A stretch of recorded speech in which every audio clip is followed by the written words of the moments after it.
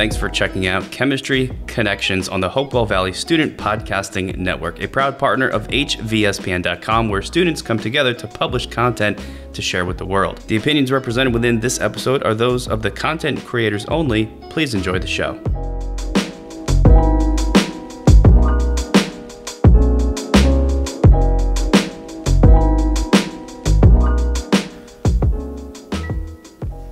Welcome to Chemistry Connections. My name is Alex Prof, and I'm your host for episode number 6. And today we're going to be discussing the chemistry of snake venoms. There are two main categories of venomous snakes. The first is going to be Elapids, and the second is Vipers. Elapids are any of 300 species or so of venomous snakes, all of which are venomous, with short fixed fangs that are at the front of the mouth. They typically have long, slender bodies with small, round heads, and for the most part lay eggs. Their bite is typically painless, but often results in paralysis, which can be very dangerous if it affects the heart or lungs. Common examples of these include cobras, taipans, kraits, sea snakes.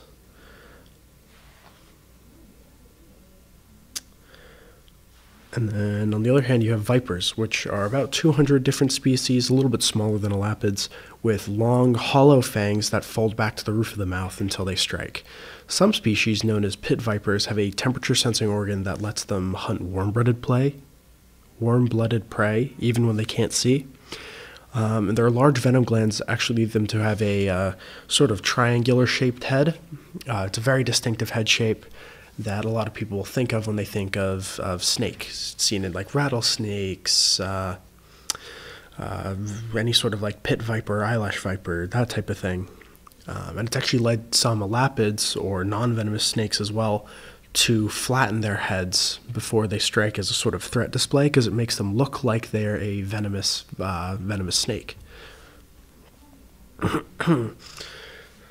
So beyond just the physical characteristics, vipers and elapids have very different mechanisms of action for the most part. Vipers typically have a hemolytic or cytotoxic venom, which causes direct tissue damage and can lead to necrosis, which is tissue death and cell death. It's very nasty, gross. And then elapids are typically neurotoxic, which means they can cause paralysis and damage to the nervous system, often leaving the body mostly unharmed.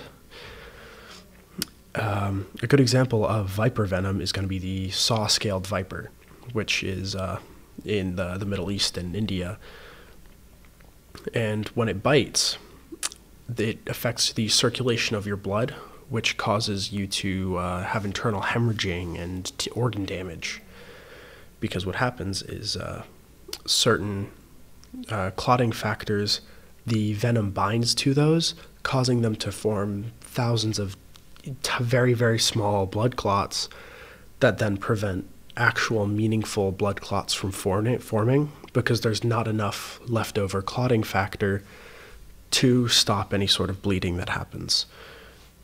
Other proteins also then cause cell damage, especially within the bloodstream, causing you to bleed internally and have no way of fixing that, which then proceeds to cause shock in someone bitten.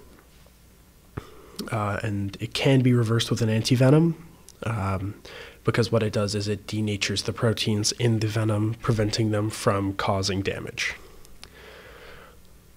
On the other hand, you then have a lapid, such as the inland taipan, which, though it hasn't killed anyone ever, that we know of, it is the most venomous snake that we are aware of.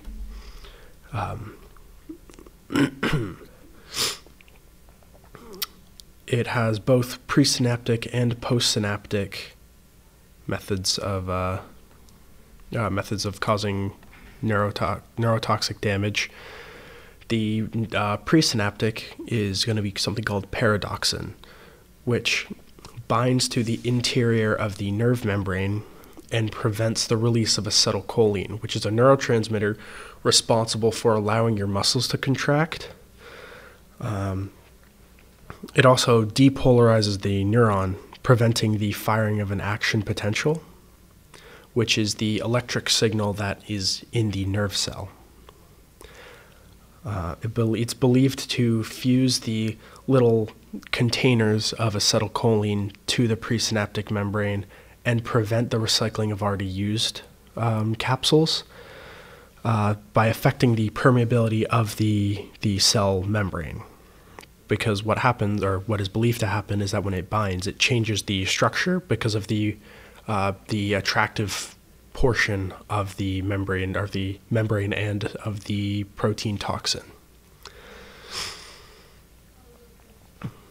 And then, so postsynaptic neurotoxins present include oxylepitoxin 1, alpha-oxytoxin 1, and alpha-scutoxin 1, which what happens is they bind to the acetylcholine receptors in muscles antagonistically, which means that they bind without activating, then preventing acetylcholine from binding.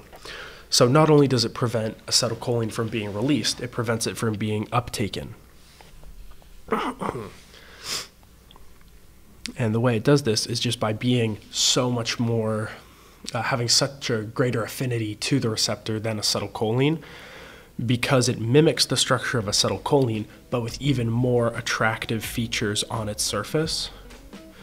When someone is envenomated by a snake such as the inland taipan, there's no way to reverse the venom, but what can happen is they can be put on a mechanical ventilator, like the ones used for people with severe COVID, because what that does is it forces you to keep breathing, even if the muscles that control your lungs have been completely paralyzed.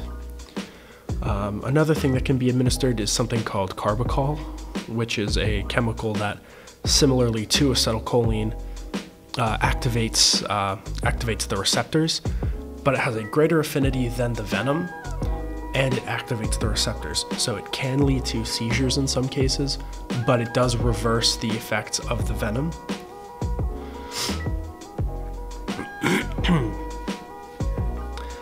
Now, this is a topic that has kind of always been a little interesting to me, and I've never really had the opportunity to dive super deep into it.